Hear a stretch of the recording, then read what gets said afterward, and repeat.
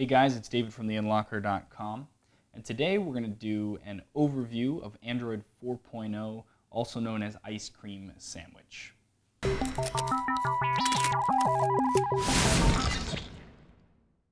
Okay, so let's go through the whole new system kind of systematically.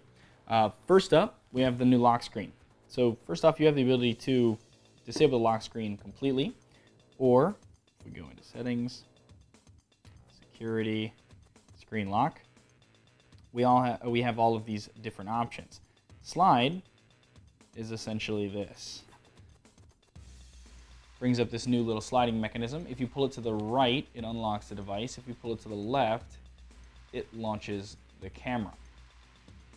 Besides the new slide, we also have the old pattern, pin, and password, which you're probably familiar with, but real quick. Pattern is you basically draw a pattern within 9 boxes that unlocks the device. Pin is a 4-digit or longer pin number to unlock the device. And password is literally a word or characters that you choose to unlock the device. Now, the new one on here that everybody is kind of excited about is Face Unlock. Now this uses the frontward facing camera on the device to essentially scan your face, pinpoint spots on it, how far your eyes are apart, your mouth, etc. And it uses that as facial recognition to unlock the device next time you look at it. So we'll show you it getting set up. Okay, so to set it up, basically put your head in this little box, circle thing. And it says face captured. We continue. Now, if it can't see your face, it does require some type of pin or pattern in order to unlock the device. And there's a reason for this, because it's not always the best at figuring out your face. So quickly, let's put in a pin. And now we can test it out.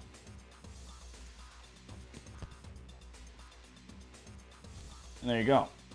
Next up, we have the new launcher, which has apps and widgets in the same place. Tap that to get over to widgets. Tap that to get to apps. Also, they upgrade the UI a little bit. They have like zooms in from behind like that to widgets. Okay, now from the app drawer, there is a new little feature. You can hold down on an app like this. And normally you could then put it on a home screen, wherever you want it, whatever. But now you can also drag it up to the top here. Hold on, do that again. Drag it up to the top here and let go to uninstall it. It'll say application being installed. You click OK, uninstallation finished, OK again. Moving on to the notifications. The notification bar now allows you to swipe to get rid of notifications, and also has this shortcut up here at the very top to get to settings, the settings for the device itself. This is pretty handy when you're, say, in an app and need to get to settings for some reason. Okay, next up is the home screen. There are 5 home screens and a universal search bar up here at the top, which you'll notice that kind of stays with you regardless of what home screen you're on. Tapping that allows you to search for any apps, contacts, or search the web. You can also use voice search in that as well. Apps can now be organized into these folders, which are kind of cool, and I'll show you how you do that. So if you take things out of it, in order to create a folder, all you have to do is simply hold down on any app, drag it on top of another app, and there you go. You can also tap this and tap in there to name it something.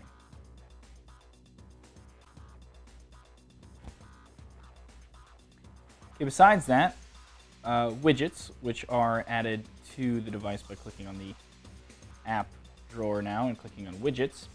Hold down on something and pull it out. These widgets can now also be resized. So if you hold down on something, you'll see these little dots show up, and now I can pull it wider, skinnier, whatever I want, and then just click anywhere else and that sets the widget at that size.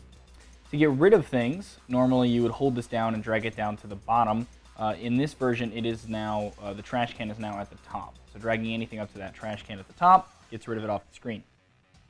You'll notice this little shortcut bar that floats along with me as I swipe through the home screens. This can now also be customized natively, so if you pull anything out of it, you can replace that with anything. You can also create folders in here too, the same way that you do normally. And take things back out, etc. And next up we have multitasking.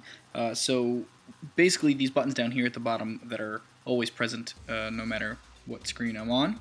The far right one, if we tap it, brings up our latest apps and shows them in this neat little thumbnail view with the screen set on the last screen you left the app in. In addition to that, instead of having 6 or 8 or however many old versions of Android had, you can actually have 18 apps all open at the same time.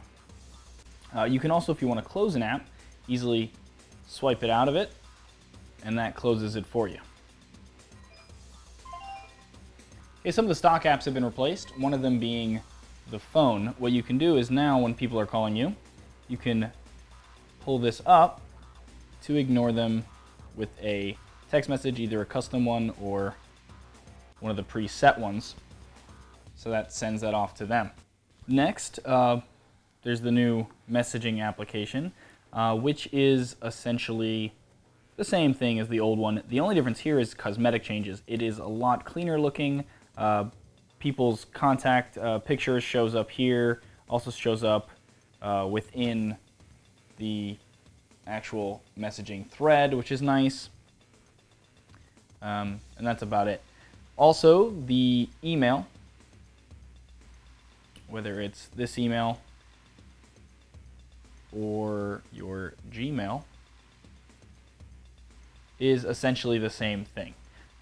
Just cosmetic changes for the most part, but it does look a lot nicer and there's a nice feel to it. This looks to me more like the way my Gmail looks on Chrome on my desktop, which is a nice change. I like it. Other than that, let's move on to the calendar. The calendar is a lot nicer looking as well, especially when you change it to month. It's very crisp and clean and shows all of your calendar information pretty clearly, and it's pretty easy to read. Okay, next up is Maps, which again, not too many features have been added to this, but cosmetically it looks a little cleaner. Your options are all down here. And again, things just look cleaner, more polished, which is kind of a constant theme throughout all the apps in Ice Cream Sandwich. Other than that, we have People.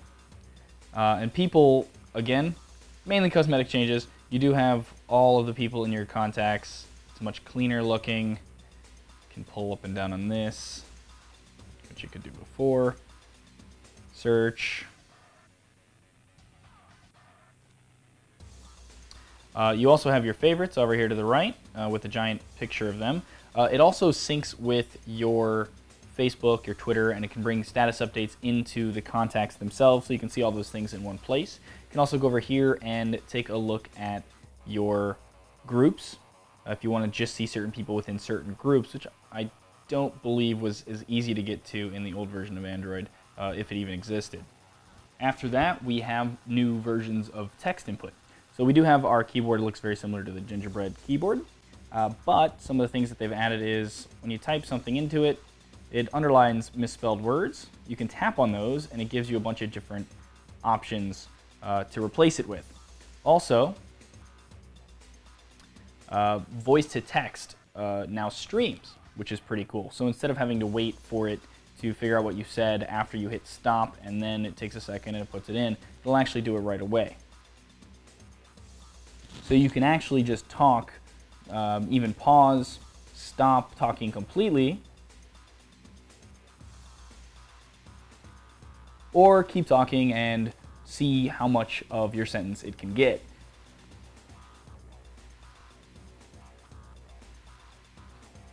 It isn't perfect, as you can by it using the words. It isn't too bad.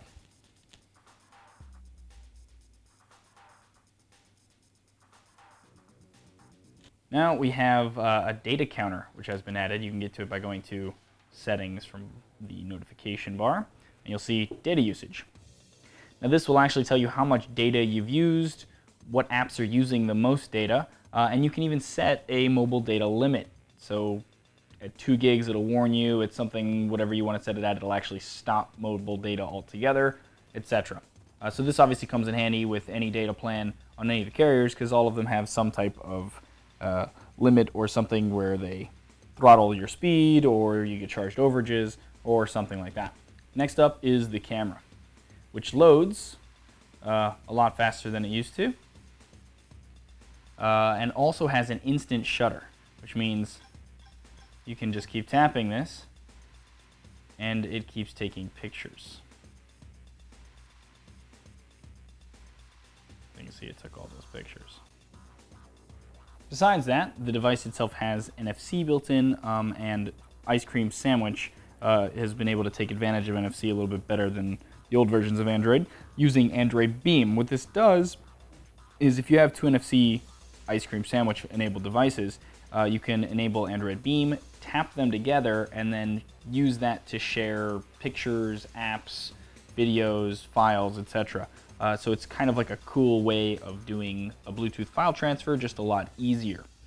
Also, the NFC can be used for Google Wallet, which is kind of a, basically it's a wallet that Google has created, where you can store some card information and then use the NFC in the device to pay at different stores in certain areas that have a pay pass, is what they're called, where you just tap it on the register and it automatically deducts your card, which is kind of cool. That feature is still coming to this current device. We have a way of getting it on the device if you check out our site and click on How To, but eventually Google will be bringing that officially to Ice Cream Sandwich as well. Okay, next up, we'll talk about the browsing. So, something that is cool is it will automatically sync your browser with your Google Chrome browser so long as you link your Google accounts. So that means that any bookmarks that you have in your Google Chrome will also show up here. And you can see that you have your linked account there, and then local bookmarks on the actual device. Something else you can do is you can now also tap up here and hit Request Desktop Site, and have it automatically give you the desktop version of the site instead of the mobile version. Finally, within the browser itself, you can actually create multiple tabs and get rid of them now by swiping. And last but not least, Google finally added the ability to screen capture directly into Android without requiring root access or anything like that. So we can click on any screen that we want and hold down the volume down and the power button at the same time, and it'll automatically save our screenshot. We can then get to our screenshot in the gallery, and we can also share it in any of the normal ways. And there you have it, our complete walkthrough of Ice Cream Sandwich, aka Android 4.0. Feel free to head to our site after this and check out some of our other videos we've done recently, including a review itself, some how-tos on how to get, say, Google Wallet on the Galaxy Nexus, and also custom ROMs that we have in our ROM repository. And that's it. Hope you enjoyed.